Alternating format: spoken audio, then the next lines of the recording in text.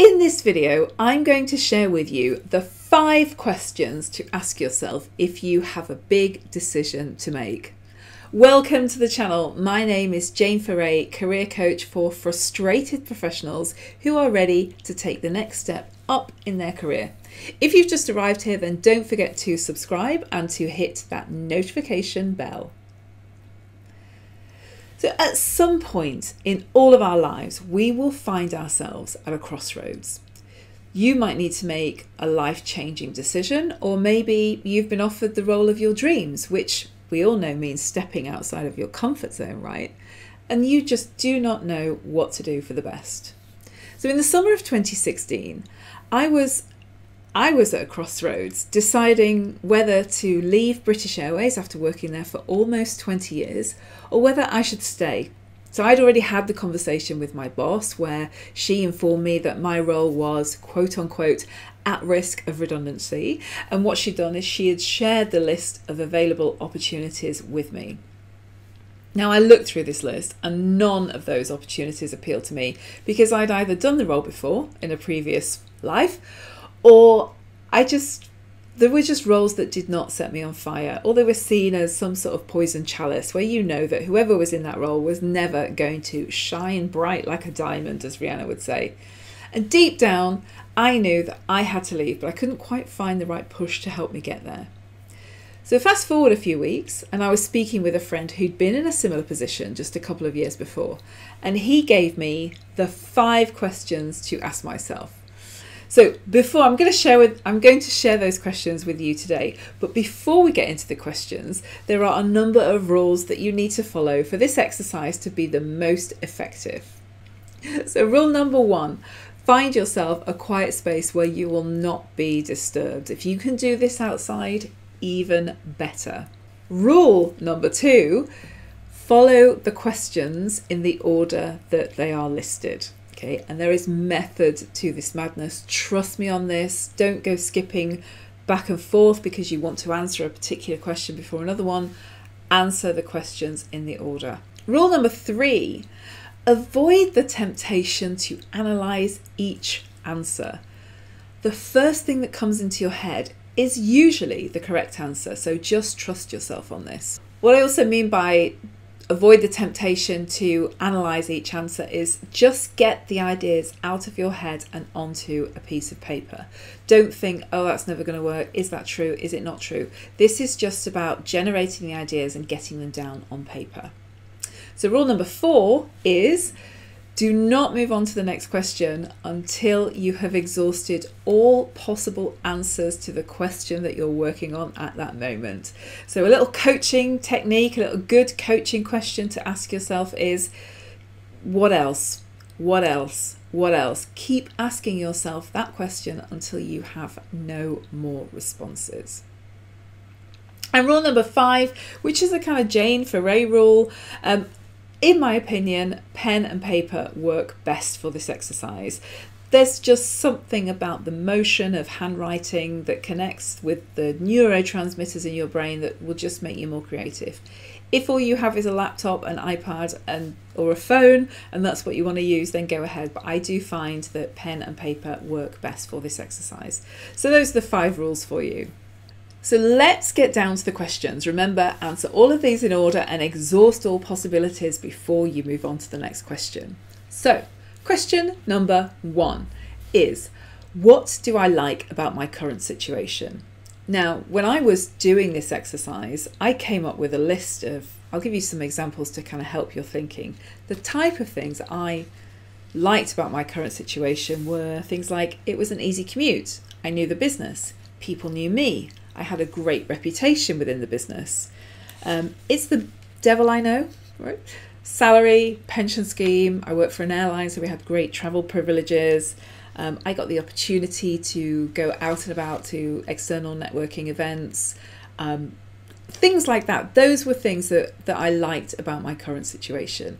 So over to you for that question. If you want to pause this video right here, pause this video right here and put down everything until you can answer no more.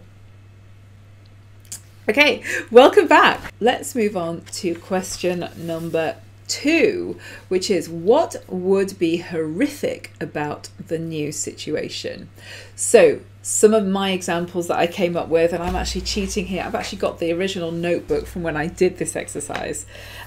Things that could be horrific about the new situation. So for me, it was things like, I don't find a job. I spend all my redundancy package. I don't like the business that I go and work for. I find that I've got less flexibility in my organisation. I could find that it's not as good an opportunity as I thought initially. So those are some of the examples about what could be horrific about my new situation. So again, think about this from your perspective. So again, if you want to pause this video and go and write your answers, then do that right now. We'll be waiting for you when you come back. How was that bit? So question number 3 is, what is really terrible about the current situation? So some of the examples that I came up with were things like, there was no money to do what I wanted to do in my strategy. And there was a constant reworking of budgets, which I personally found really frustrating. So that was something that was quite terrible about my current situation. I was also working for an airline, so we were kind of lurching from one crisis to another, to another, to another. And I just found that we were never really getting out of that scenario. And that for me was just something that I did not enjoy. I also put here that I work with people who are not brilliant at what they do. I did work with some people who were, but there were a couple of people I was working with who I just thought were not delivering to a standard that they should be delivering at. I also thought, do you know what, future pay rises are going to be minimal, and I was proven to be right on that. But that was just something that would impact things like my pension, etc. So my earning potential was quite limited where I was.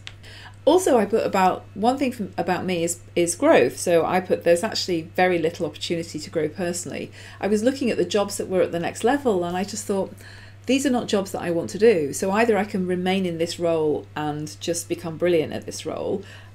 I can't see myself moving up the ladder, so am I going to be happy working here? Okay, so go ahead and answer, go ahead and hit that pause button, put all your answers down to question number 3, what is really terrible about the current situation? Okay, question number 4. What could be really great about the new situation? Now, for me, this is just like where your mind can just go crazy, right? Because this is could be really great about the new situation. So you could find your dream job. You could find yourself working in a company that you really like, that's really aligned with your values. I put things like I would be respected for my knowledge. I would have the opportunity to travel again. And the big thing for me was once I had made the break out of working in one organisation for 20 years, doing it again would be much easier.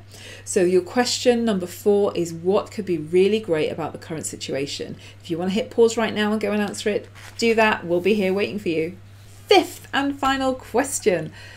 What is the most important thing in my life right now?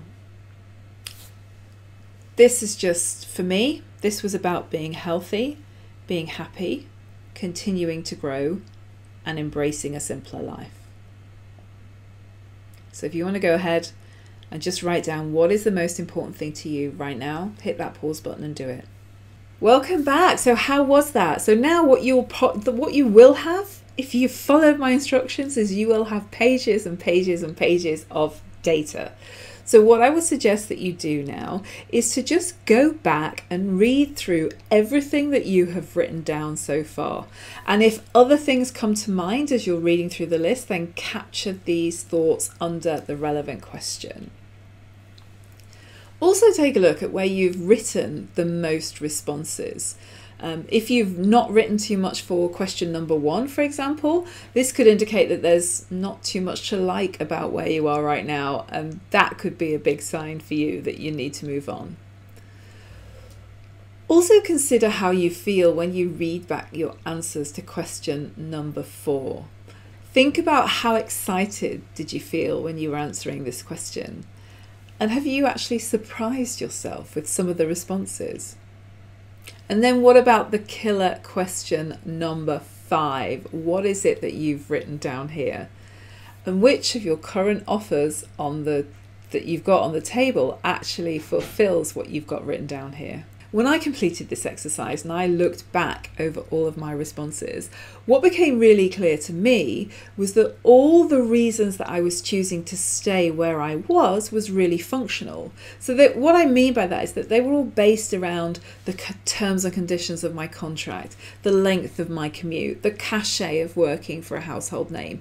There was nothing there that really excited me. There was nothing that was kind of lighting my fire. The focus of the business at that time was one of cost cutting. It was one of constant reworking of budget, and that just prevented me from actually seeing through any of the talent strategy that I'd put in place. I was bored and I needed a challenge. I also knew that at the time I was in my mid-40s and I had at least another 15 years of work ahead of me, and I really couldn't see myself spending them all at British Airways. I'd had a great career. This is not dissing the organisation at all, but just for me, where I was at my point in my life, I couldn't see myself working there for another 15 years.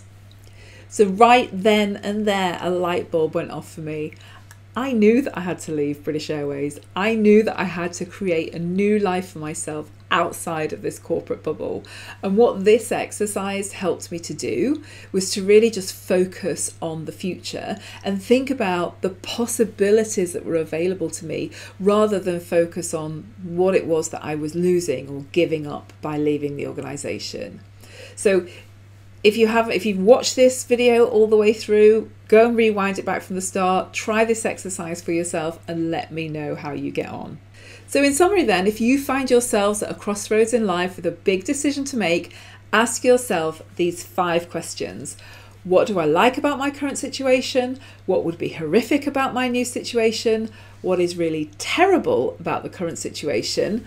What could be really great about the new situation? And what is the most important thing in my life right now? Remember to ask yourself these questions in this order. Give yourself the time and the space to do this exercise where you've not been disturbed. And remember, try and exhaust every possible answer before moving on to the next question. So if you found this video useful, then please do click on that like button, share this video with anyone that you feel would get some value from it, and please do subscribe for any future episodes. My name is Jane Foray, career coach for frustrated professionals. I'll see you on the next video.